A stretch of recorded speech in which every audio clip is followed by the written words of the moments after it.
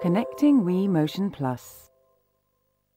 Have the Wii Motionplus accessory and the Wii remote ready. Ensure that the white arrow is visible on the lock switch. Insert the front of the Wii remote into the jacket as far as it will go.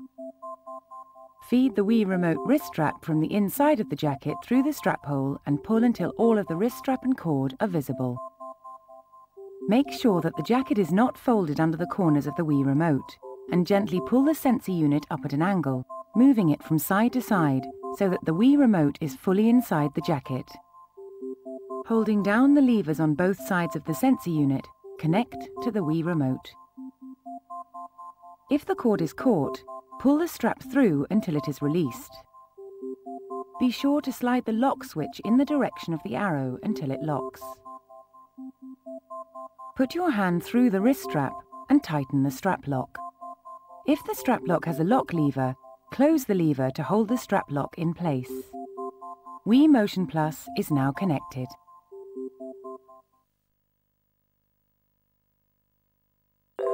Disconnecting Wii Motionplus. Slide the lock switch down.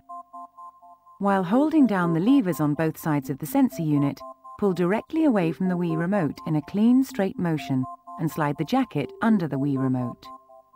Ensuring that the strap does not get caught, remove the Wii remote. Wii Motionplus is now disconnected. After disconnecting Wii Motionplus, attach the Wii remote jacket to the Wii remote.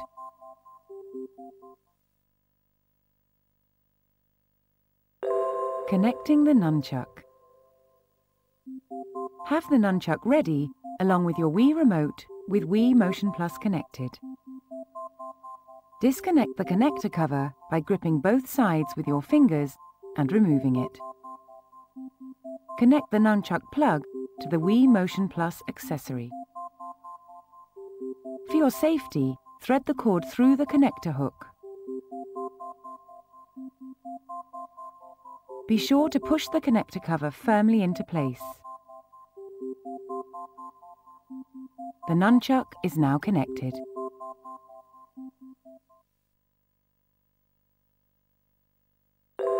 If control becomes unstable during play, please perform this corrective procedure.